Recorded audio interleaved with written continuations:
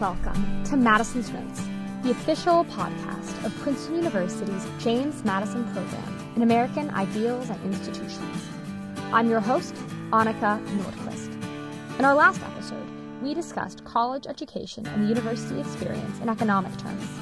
Today, we'll discuss the purpose of education from a more humanistic angle. To that end, I'm incredibly excited to introduce two absolutely stellar alumni of the Madison Program, Ben and Jenna Storey. They are currently senior fellows at the American Enterprise Institute in the Social, Cultural, and Constitutional Studies Department, where they focus on political philosophy, classical schools, and higher education. Until recently, they directed the Toqueville Program at Furman University in South Carolina, which teaches philosophy and political thought. They recently co-authored a book, We Are Restless, and today we'll discuss how to think about restlessness and choice. Ben and Jenna, welcome back to the Madison Program and to the show. Thanks very much for having us, Annika. So you've talked a lot in various places about the kind of student that has led you to write your previous book and that has started the work, the project that you've been working on. And so rather than asking you to just repeat it again, I thought that I'd kind of share, I feel that I'm very much the sort of person who your previous book, Why We Are Restless, was geared towards. I sort of did all the things in high school, all the AP classes, all the SAT prep, debate team, athletics, the whole thing. And in college, some people relax. I didn't. I continued doing all the things. I had done honors math, which I hate, to get into Stanford. And then at Stanford, I was getting good grades to do grad classes in order to do the honors thesis. And finally, you reach the end of the rabbit hole and you're free to do whatever you want. And you're actually, I don't really know what I want. What I want is another hoop to jump through. And I'm realizing I'm describing my life like a pyramid scheme.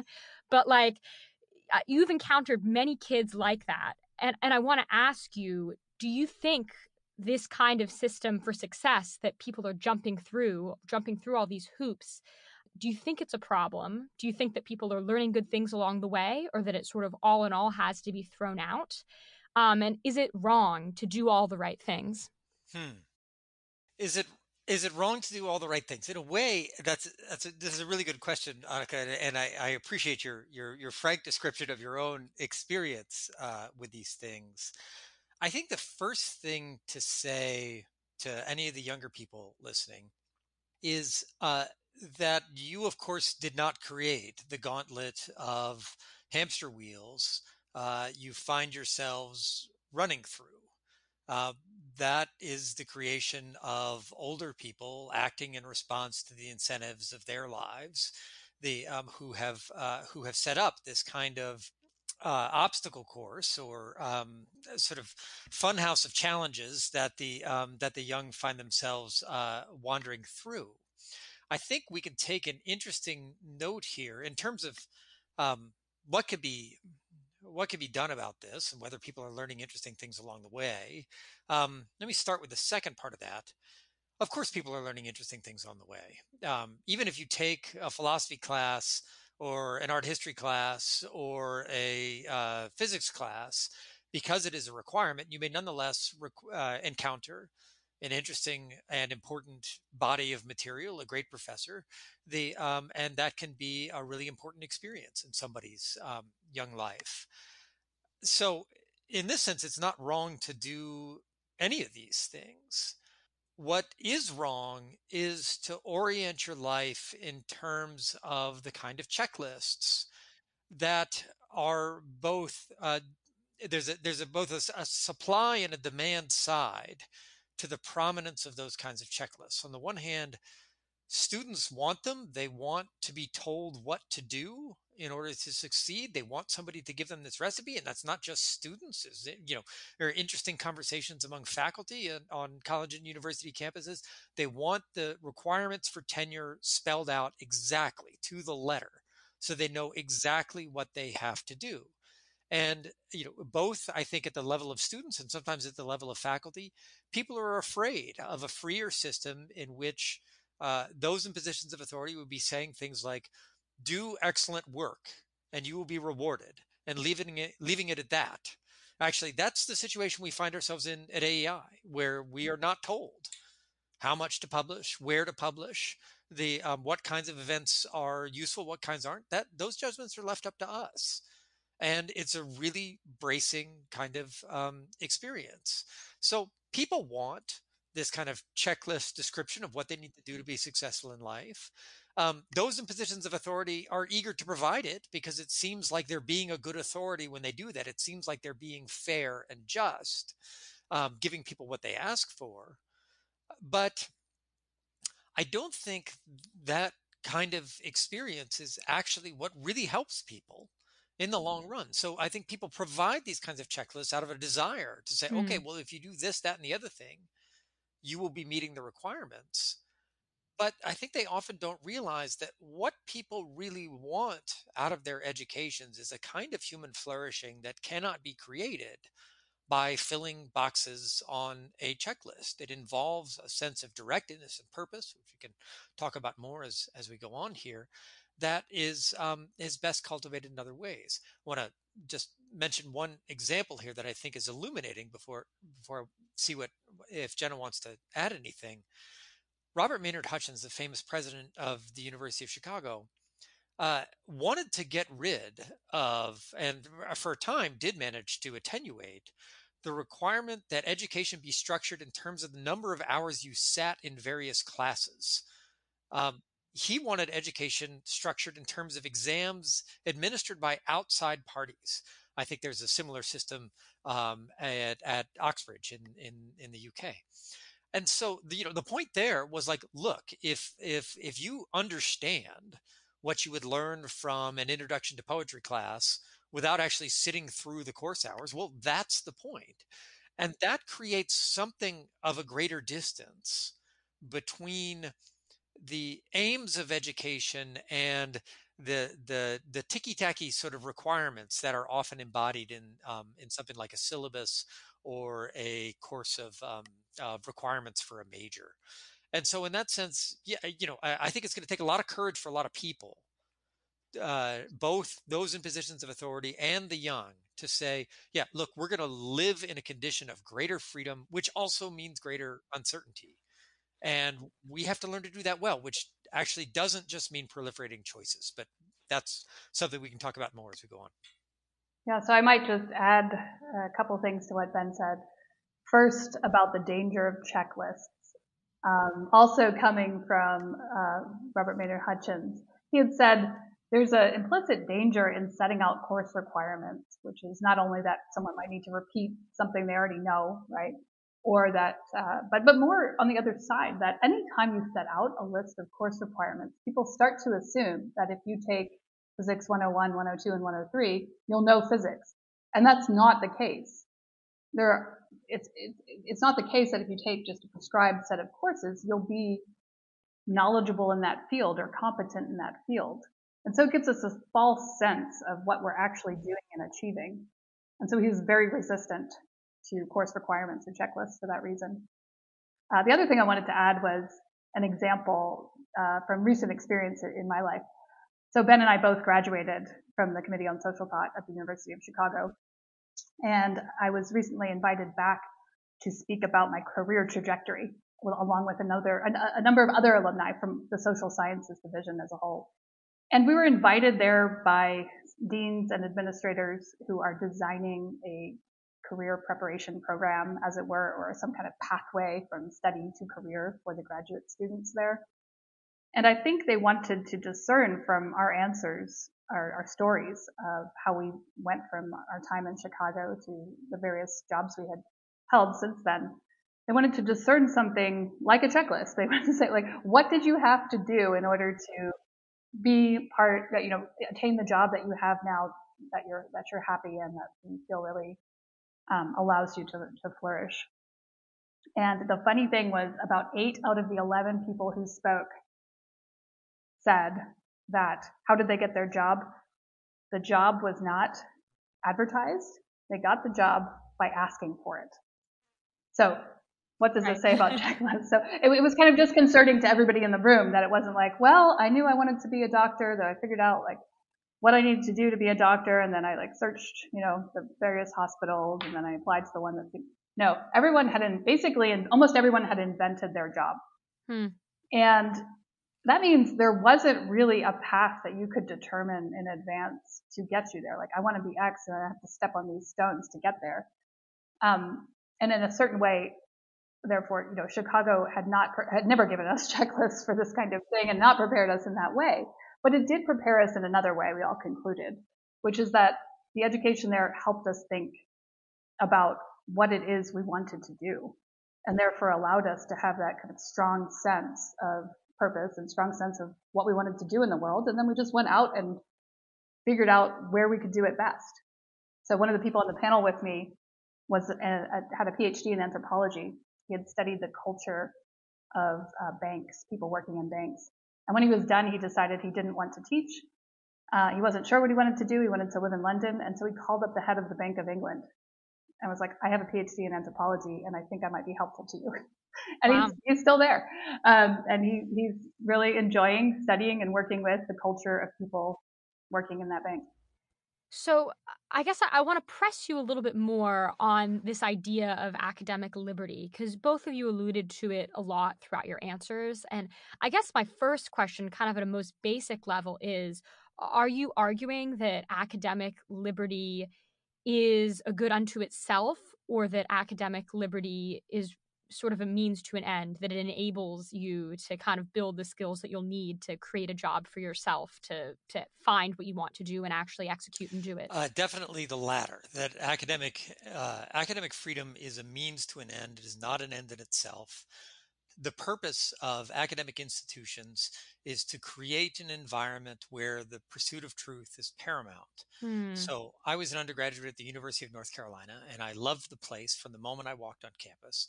And the reason I loved it was because it accorded positions of honor, respect, and seriousness to people who would be frankly despised in other social realms. It's not.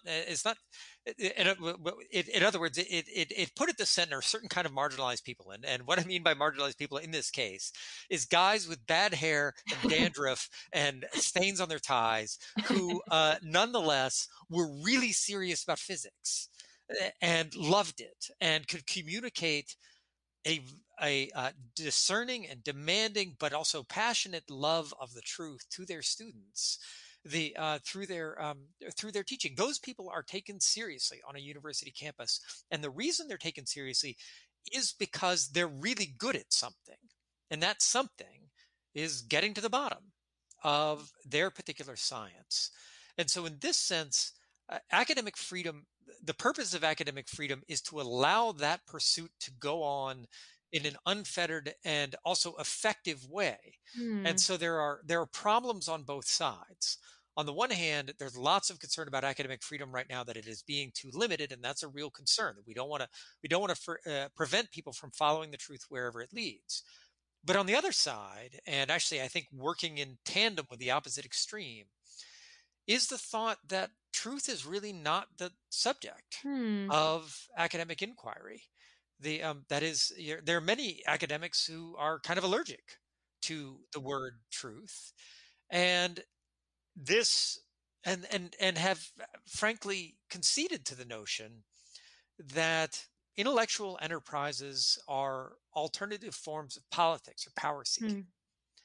And these two extremes, the one that emphasizes power above all and the other that emphasizes freedom above all, both of them actually are, I think that one of the biggest problems on campus is that these two things are colluding without meaning to crowd out the actual center of the academic enterprise, which is the effort to understand the truth about the world and ourselves. I'm really happy that you said that. That's really interesting, and especially because I guess one of the things I've been noodling on was to what extent the purpose of education, as you described it, of like hyper focusing on a particular topic, intersects with something more like the British or the European system. And so you sort of answered the question before I could ask it, but that's very interesting as a response, the idea that it's not just about kind of like a checklist, a myopic focus, but it's more about having the ability and the flexibility to pursue, which the American system, I think, does have more than at a place like even Oxford. But I want to harp on this idea that you have about truth in the classroom, because it's very much a topic of controversy and debate right now.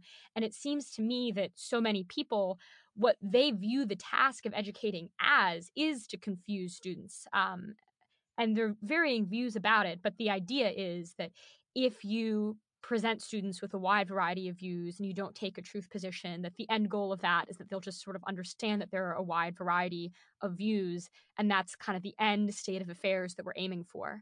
I take it from your previous response, you do disagree with that. But I guess my question is why? And if you're not trying to kind of expand the mind by confusing people, what is the purpose of education? And is there, I'll add on to that, sorry, is there a role still for the process of confusion that so many professors view as their main goal in the classroom? Good. Well, thank you for that question. I think confusion, or uncertainty anyway, is almost always an important part of education. You only change your understanding, you only expand your understanding when you come to realize you don't know everything already, right? So if students are walking in convinced of a certain idea, they may be on the right track, they may not, whatever, but they need to understand that there's more to know. And so uncertainty, confusion plays a proper role in education, but to think that confusion is the end goal of education is kind of paradoxical, right? And so a number of people asked us a question that's somewhat similar in response to our New York Times piece or our book. They were thinking that the student we were describing there was actually in a pretty good place because she didn't know what she wanted to do. Yeah. And really, it depends, right? Because it's often the case that you get to the end of college and you're not exactly sure what you want to do next. That's not always a bad position. The question is, how are you thinking about that? Your time in college should have prepared you to think about that well. Yeah. And you really can only tell this by engaging with a student and asking them to go through their process of thinking about how they want to live their life, whether they're thinking about it well or not. But we were finding that so many students were not only unsure about the next step, but really not equipped to think about it well. And that should be the goal of education. Education shouldn't leave you just confused and dispirited, right? If it does, often we are presenting students with a number of different interpretations or different ways of thinking about things or different ways to live. But the goal there should be clarifying what each of those ways is, what it entails, trying to understand how solid the reasoning or the perspective behind each of those alternatives is. And so when we talk about preparation for choosing, I guess talk me through a little bit what that means, because it's a broad concept. The idea that you need preparation to make choices, everyone would probably say yes, but not everyone would maybe be able to say that there's some thing that works for everyone, some philosopher, or even some school of thought, let alone some sort of method of preparation. That would be appropriate kind of to all circumstances. Do you see any such thinkers or modes of preparation that you think are necessary that we're not using right now? Yeah, I think we do. I think one can find in pre-modern traditions the thought of thinkers as various as Plato and Aristotle and Alfarabi and Thomas Aquinas. Um, Arguments about the place of the various goods that human beings pursue in our lives that are concrete and definite. They're not simply open-ended. Let me give you, in other words, I think a thinker, I'll take Thomas Aquinas as my example for the moment. I think Thomas Aquinas thinks we can know things about the kinds of beings we are and the kind of goods we pursue. And we can determine whether or how much sense a certain way of life makes on the basis of that kind of assessment. Let me give you an example from a phrase that I just heard for the first time yesterday that has been sticking in my mind. I was at an event with a number of other college professors, and they were describing a phrase that has caught on among their students who are saying, with respect to what they want from their educations, I don't want meaning, I want money, which is clever as a poke at the meaning mongering of squishy, Mm, expensive right. colleges. The because there's I don't know, something particularly awful about the combination of squishy and expensive that these people put forward. But when those students say they want money rather than meaning, what they're really saying is that they want to be miserable.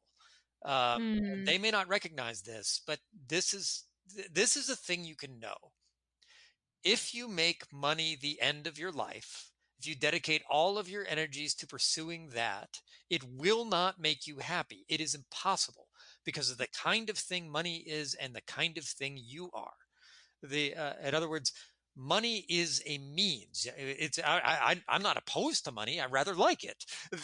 But it is a means to other ends. So, for example, you can buy a house with money. A house is a good thing. What is a house good for? One of the things a house is good for is raising a family. And that's what we like to do in our house. And so we're glad we're able to afford one and use money for that purpose. But notice that the whole point of pursuing the money is for this other aim. And that aim is instantiating a rich and substantive life with one another and with our children. And that's, so when people say they want money, I actually think they often mean that they want something like that. What they're talking about is their desire for a rich and variegated experience, and which we could talk about but they're talking about their desire to build a home, and those things are more noble in and of themselves. But that's the thing: if you just pursue money for its own sake, you'll find yourself doing things that are contrary to what is actually your deeper end. In other words, if you can work, if you just want money, people will happily employ you 18 hours a day in the pursuit of it. Particularly if you're a clever graduate of a place like Princeton, the and you will thereby make it impossible for yourself to have the kind of rich family life that you actually wanted the money for in the first place. So it's very important for people to get their priorities correct about this, to understand that yes, money is a good, but it's a limited good, and that can have a certain place in a human life, but it can't possibly be the thing that we're seeking above all.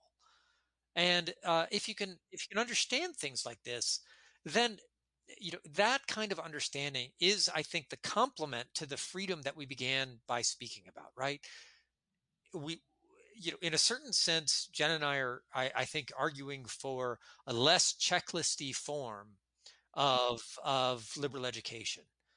But that's not because we think everybody should just choose their own adventure and let a thousand flowers bloom. It's because we think that there is a certain determinate direction and content to liberal education that actually helps people choose better. That doesn't mean that I think I can just tell you this is the end of human life. I think that is something that you have to discover for yourself. But I think it is something that teachers can help students discover by presenting them with the best that has been thought and said about these kinds of questions, and let them work through the reasoning for themselves. The reasoning is very powerful if people are allowed to discover it. So I guess, and I do want to ask you more about this idea of happiness, and you've also kind of referred to human flourishing, which I think is kind of in the same category here. But just, I guess, to play devil's advocate here and maybe look at like the more charitable read of the statement that students make. Like when you say, I'm at a university because I want money, not meaning. I mean, it might not necessarily be a statement that means, oh, I don't want meaning at all. I don't want happiness. What you mean is, I paid money for a university and I want to get money once I leave the university. And so it's a statement about like what you view as the purpose of the university, potentially more so than what you view as like the point of your life. And so I guess if we take that reading, what would you say your response to that would be? I think that it's a bit of a waste of your time to spend 4 years simply seeking a higher income. As Ben said, income is an important thing to think about, but I'm really not sure that you need to go to all that. Waste your time, really. It's not your money. I'm more concerned about the time that people are wasting at universities if they're not pursuing their education in the right way. and even the deformative effects that spending that time in the way that people are spending it has on their future thinking and characters. So I don't think you can really instrumentalize your time, 4 years of your very young life, like that without serious consequence. And I think there is, I want to return to some things Ben was saying, if you don't mind, just thinking about the method of preparation for choosing. And I think this is also addressing something you were just saying, Annika, that we tend to separate thinking about how to get to, get a major in a college, or how to get the degree, or how to get the next job. We make those kinds of, we think about those things in the form of a checklist, as we've been saying, right? But where does meaning come from usually? Not from the checklist. None of us are thinking that. Meaning comes from kind of out there, or in there, as it were. Often we say, find your passion, discover your passion. What is your inner voice telling you? Look deep within, something like this. So we actually don't just use the checklist method. We've been talking about that, but we combine checklists with something like an inner voice or a passion, which we don't really think has a rationale to it, right? So we go with, on the one hand, a very rational sort of calculative form of thinking in the checklist. We combine that, because we need something else, obviously, with an almost whimsical sort of intuitive understanding of what we were meant to do, right? And I think that's what these students are reacting to in part when they say, I don't want meaning, I want money. Like, you don't want to go to a college that just says, find your inner voice. Like, thanks, I can do that on my own, right? I really don't need to, I literally don't need formation to do that, because it's just a matter of gazing within.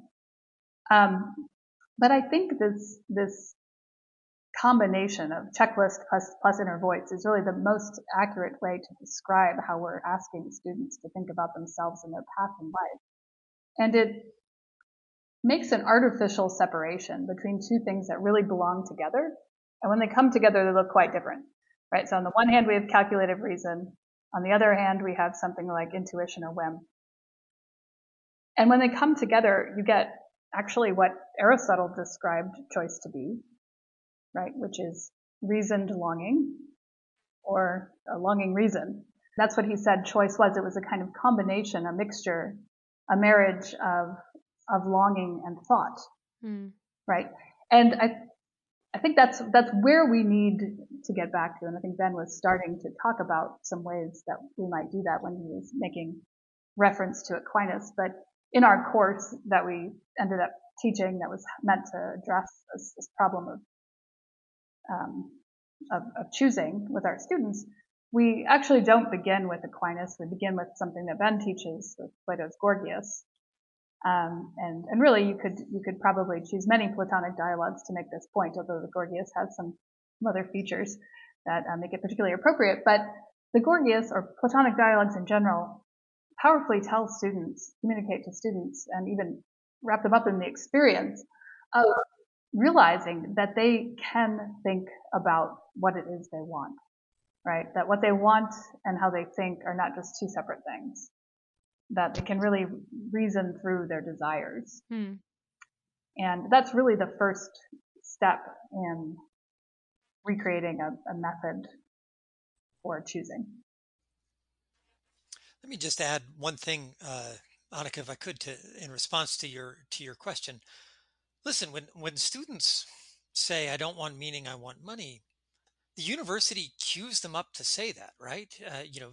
These institutions have increased their prices at a faster rate than any other sector of the economy, and at many places, including places we've attended, it now costs $80,000 a year to get a college education. So, in a certain sense, I understand what students are saying and how they're being driven to say that. They are mirroring what the adults are saying. In other words, another way to say that would be that the college is saying to them, we want money, not meaning, and they are just giving that back. And I think that's and so one thing I think colleges really need to, Mitch Daniels, one of the things that's really admirable about this contemporary college president, or I can't remember if he's actually stepped down from Purdue yet, but he's going to do so soon. So he'll be a former college president before long. But Mitch Daniels actually reduced tuition, which most college presidents would tell you is totally impossible.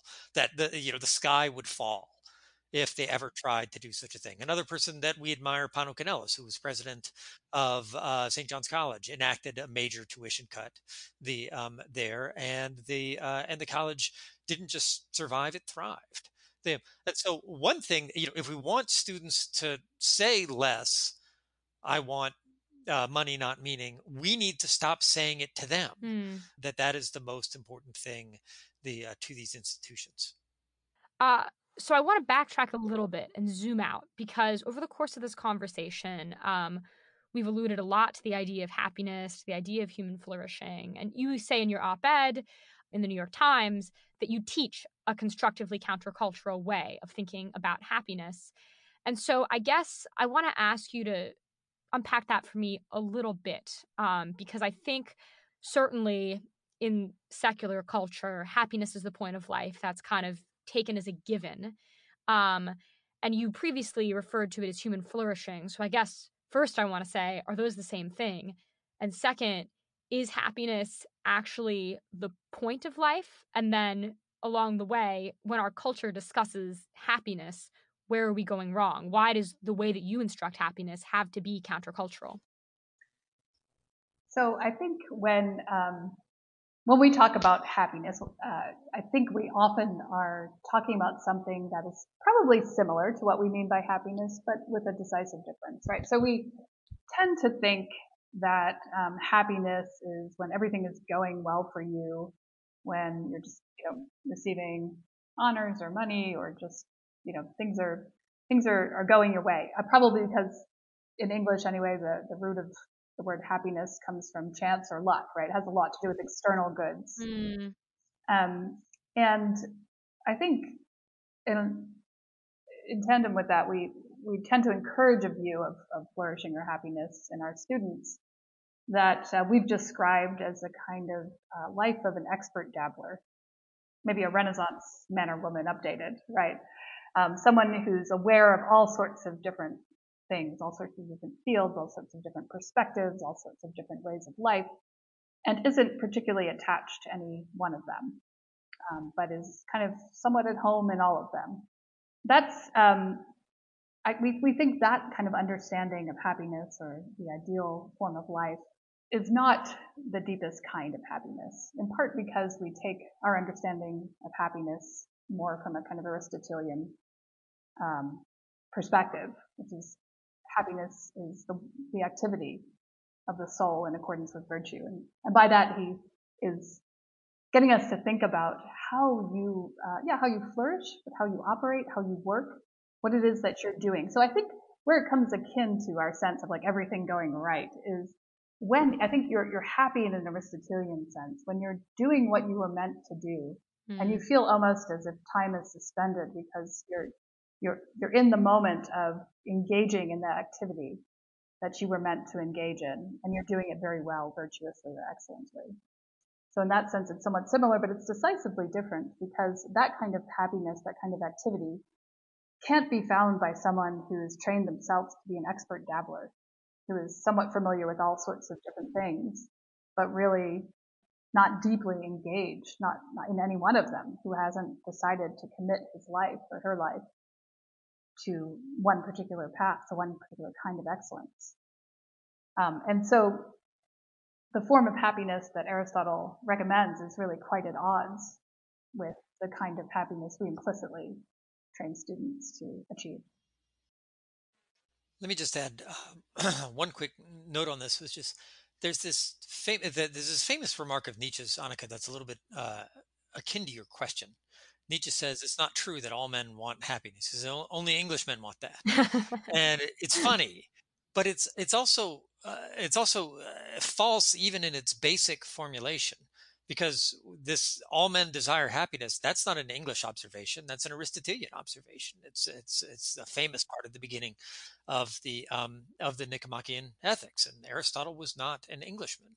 And I think Aristotle's logic holds up to to any rational examination, what Aristotle basically tells us is that, look, there's lots of debate about the meaning of happiness, but with respect to all other goods, if you say to somebody, with respect to, let's say, a car or pleasure, if you say to somebody, why do you want a car? They will say, because it will make me happy. They might be wrong about that, but it's not a logically senseless answer. If you say to them, why do you want pleasure? They will also say, because that will make me happy. If you say, why do you want virtue? You might also say, because that will make me happy. But if you say, I want happiness, people don't ask you why you want that. Yeah. Yeah. It's sensible, because happiness, while we have lots of debate about the meaning of this word, and we should have debate about the meaning of this word, it is the word that people use to indicate the end of human life, the thing for which at which our striving aims. That's what we mean by the kind of happiness that we're looking for.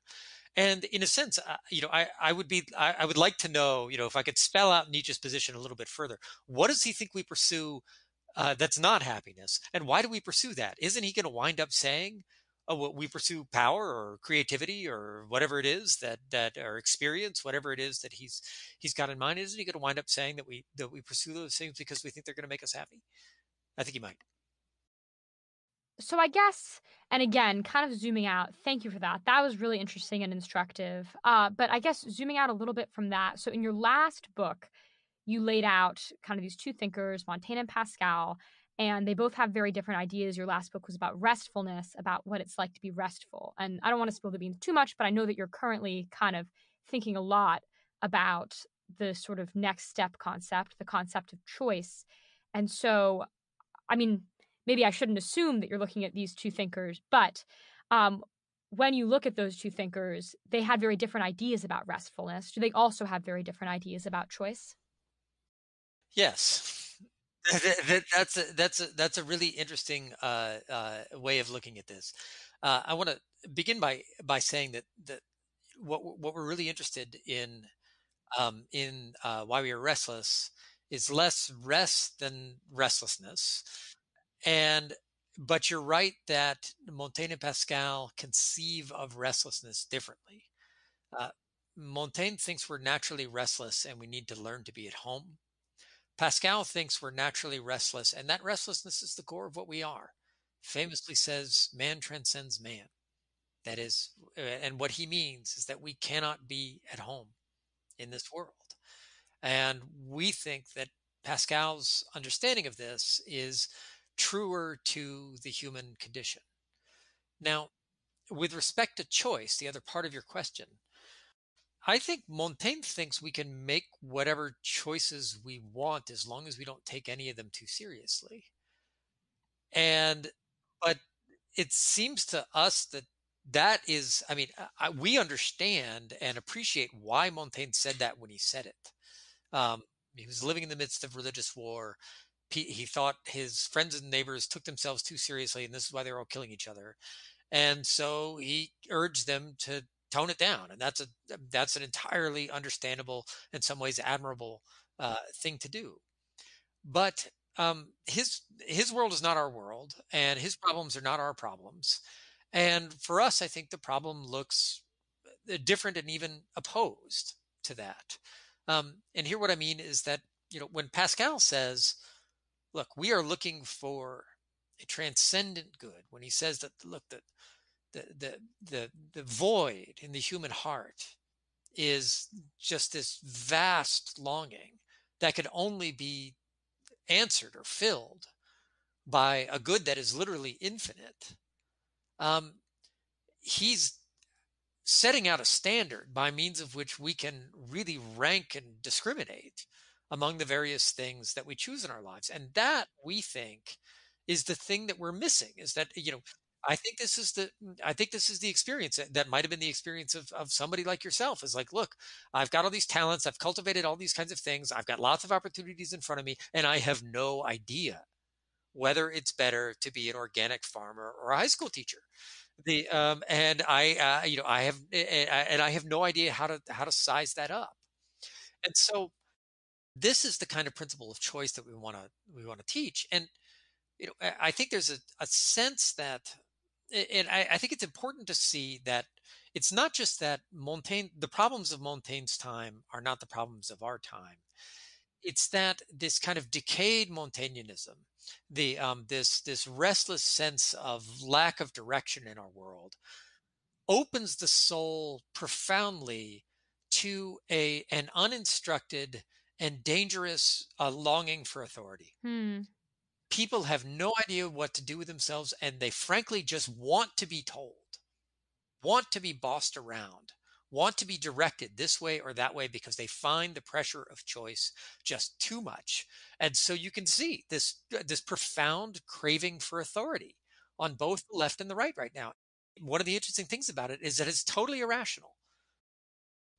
Actually, I want to make a distinction there. I think you see this most prominently on the left.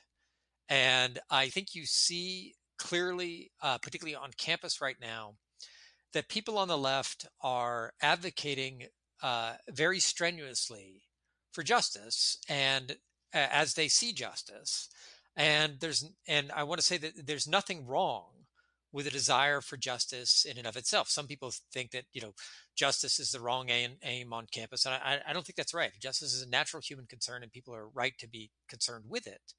But what one notices is that the standards shift with astonishing rapidity, which indicates that they weren't that well thought through in the first place. So one can see this in the move from the arguments that were made about gay marriage to the arguments that are made about transgenderism. I'm not trying to take a position on those arguments at the moment, but I just want to point out the way in which the profound shift that happened there. The one argument was kind of Lady Gaga born this way argument, right? Like this is what nature has made me, and you have to respect that.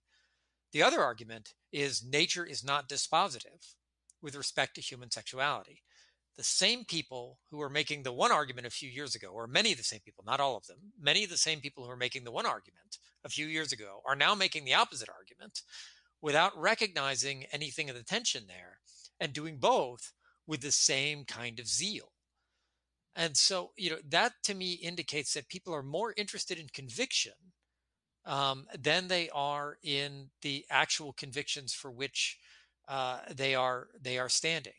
Now, on the right, I think this is a little bit different in the sense that the longing for authority is often tied to explicit religious attachments, and there, I think people can be more discerning, and often are.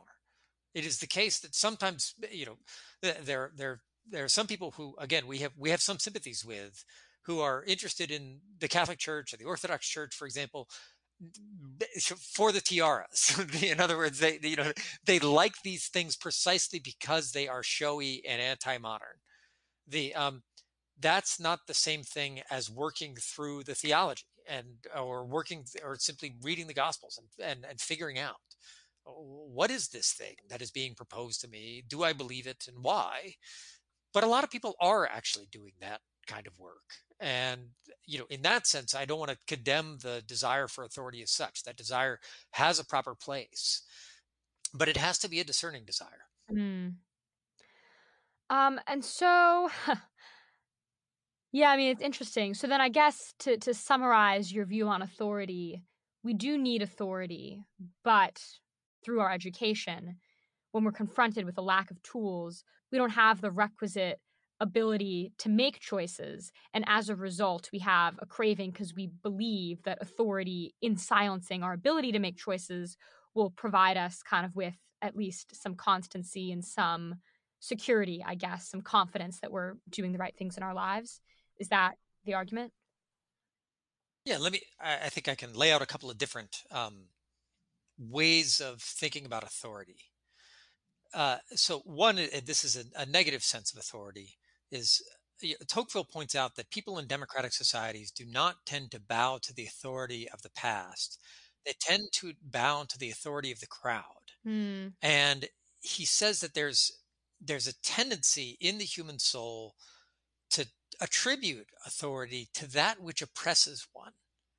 In other words, we take the crowd to be right, not in spite of the fact that it that it oppresses us, but because of the fact that it oppresses us. It makes us feel better about our endurance of oppression. So in the present cancel culture moment, lots of people get pushed along by a crowd and I think they justify allowing themselves to be pushed around by that by saying, well, the crowd must be right.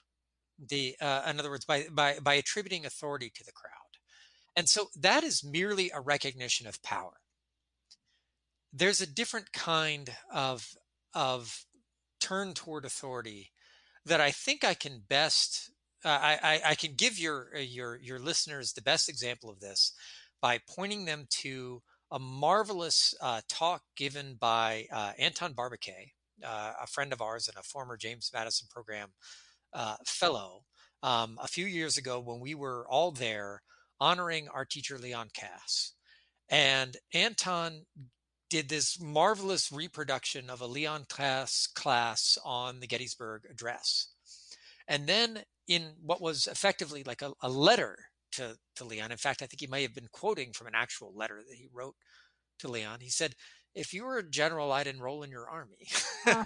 And so, this is clearly a picture of recognizing Leon Cass as an authority. Now, why? Here I'll draw on my own experience with the same teacher, with Leon Cass. The thing is that he just had arguments for everything he thought. He had answers to every reasonable question that I could ask. And actually, if he didn't have an answer, he would tell you that. The and would say like, "Oh, well, we got to think about that some more." And then, interestingly, he would go away and think about it and come back the next week, and you'd forgotten the question that you asked, but he hadn't. And would give you an answer to it. And so, there you sometimes find in life, and you find this in people, you find it in books. This person has thought through the question I care about much further than I have. And I don't understand everything he's saying at the moment, but I understand enough to see that this is way better than anything I have. And every time I ask it a question, it gives me something in response, even if that something is an I don't know, an honest I don't know on certain cases. And so you're willing to sort of take somebody extra seriously, to listen to their direction as to your life. That's a different kind of authority, and that's an authority that you have actually tested with the force and freedom of your own mind. That kind of respect for authority we think is entirely justified. It's the other kind that really gets out of hand. Yes, and I think to bring this back to the question of choosing, right? When you don't feel confident about your own choices, when you don't feel like those choices have been thought through, when you don't feel like they've been done according to a certain kind of method, right? Then you're reaching for authority out of a sense of helplessness and lack, right? So there's a proper place for authority in human life, I think we would both say, but it becomes a kind of dangerous situation when you have people just reaching for authority's sake without any sense of why that authority needs to be in place in this particular time, in this particular way, and for a particular end, right? So I think the importance of thinking about the art of choosing is, we've concentrated so far mostly on the personal, right? Like, what do you do when you're 22 and you're not sure what to do next with your life? But the problem is really a lot more, it has a lot of social and political consequences as well. And so we are nearing, I know that you guys have a time cap, and we are nearing that.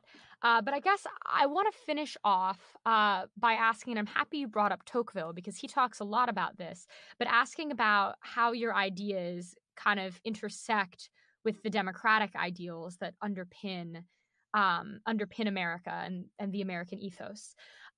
Because one might argue that kind of constant restlessness, constant exploration, and a preponderance of choices are in fact issues that are kind of endemic to the American system, to American democracy, to the American way of looking at the world. And that's not to say that I'm saying defend it right now, because obviously any system of government has its pros and cons. But I guess when you look at America and at the American system, how do you marry your ideas about the importance of taking rest, about the importance of not just focusing on quantity of choice, but rather on well thought out choices and the tools to make choices, and just your emphasis kind of on the contemplative life in general. How do you marry those ideas with the American character as articulated by Toqueville? I think making well thought out choices that you have reasons for, that you can express what it is you really care about, articulately to other people who might not care about that same thing, is actually essential to Republican citizenship. So again, this art of choosing isn't something that's just important for you personally, although it is very important for you personally. But it's only when you have, as my husband said, the confidence that you've made a choice with the force and freedom of your own mind, right? That you can start to engage with other people who've made choices in similar ways but come to different conclusions, right? So the whole part of conversation, of argument, of deliberation, of negotiation depends, first of all, on the exercise of some kind of art of choosing on an individual level. So I think the system of government that we have requires or even presupposes that people will have engaged in this before they come to the bargaining table, right? That allows them not to just reach for an authority arbitrarily, but actually make a case for their own perspective and then listen well for someone else's perspective to see if they might come to a better understanding.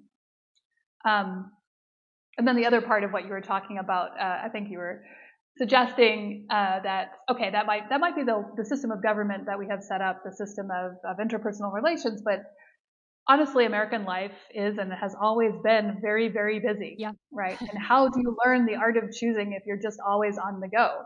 How can you do any of the things that we're speaking of if you're forced to earn a living and keep running around to maintain yourself throughout your whole life? I think it's remarkable that Americans afford a good number of their young citizens the chance to think about what they're going to do with their lives before they do it. That's not everybody, but the fact that we have 2 or 4 year colleges for a very good number of our citizens is an indicator that we think that time is really important, that we're willing to say to people, you should devote that much time, not necessarily to career training, which, say in Europe, they would be tracked much more quickly into a vocational path, but for just taking this moment, this pause to think about it. Yeah, I think, Annika, that there's a lot of deep-seated and thoroughgoing discontent with our entire system of government, politics, everything right now. And so, one sees this in the revolutionary language in the left, but increasingly also in the post-liberal kind of language that we're seeing on the right. And insofar as people are saying that something is deeply wrong with their own lives and our order, I have a certain sympathy with these complaints on both sides. Mm. However, I think it's very important to remember that our system of government should never be identified simply with Lockean liberalism. It wasn't that from the beginning. It has always been a Republican kind of political order. And the Republican kinds of political order require certain virtues of governing oneself, and then the virtues that Aristotle identified with citizenship. That is, the capacity for ruling and being ruled in turn. And if we don't develop those capacities, which are a kind of mean, Aristotle's language is so interesting. He says, the citizen virtue is the capacity to rule and be ruled in turn or in part, is the other translation of a certain Greek word there. And so it's this interesting double-sided thing, right? You're the kind of person who knows how to lead others, but you're also the kind of person that knows how to be led. What is that? I mean, I think that in part involves the capacity to listen when somebody else is making sense, and to follow along when they've made the best argument, but also the knowledge of how to give such a good argument yourself, so as to bring others along with you. And if we look at what are the alternatives to that, well, we end up in a place that Plato described in between as he's describing the succession of regimes in Plato's Republic. He says, sometimes in describing the transition from democracy to tyranny, he says too much freedom leads to too much slavery. Mm, And, he's just describing people who live profoundly disordered lives, who do not know which end is up, who cannot distinguish between, for example, necessary and unnecessary pleasures. And next thing you know, those people are in the train of a tyrant. And I think we can look around and see that this phenomena is not so foreign to the world that we observe around us. And so, the what we're saying in arguing for the recovery of the ability of rational self-command and choice is not at all an anti-democratic, anti-republican, anti-American argument. It's in a way a very old American argument. The generations that helped build up our political system, and that includes many generations, a lot of these people knew that you just couldn't treat the American system of government as some kind of self-contained system. They were drawing on all kinds of other resources, yeah. biblical resources, classical resources. We think that we need to remember those resources again if we're going to make our own system of self-government work. And that is actually those resources external to America have always been part of the American system. In this sense, there's nothing more American than combining the ancient and the modern, which is what Jen and I are arguing to do. Amazing. What a fantastic note to end on. Really super thought-provoking about the purposes of liberal education and what it means to choose and when liberty is good and when, according to Plato, it is just confusing. So I really appreciate you taking the time, Ben and Jenna. Super, super great to have you on the show. Thanks, Annika. Really enjoyed being there. And hello to everybody at the James Madison Program, a place that we were fellows there a while ago and remember with the greatest of fondness. Well, there you have it, Madisonians. Ben and Jenna Storey on how the university is and is not teaching us how to deal with restlessness and make choices. Don't forget to follow us, and if the spirit moves, leave us a rating or review. Our website is jmp.princeton.edu. Our Twitter handle is @Madison Program, and you can also find us on Facebook and Instagram. Thanks so much for tuning in, and we'll see you next time here on Madison's Notes.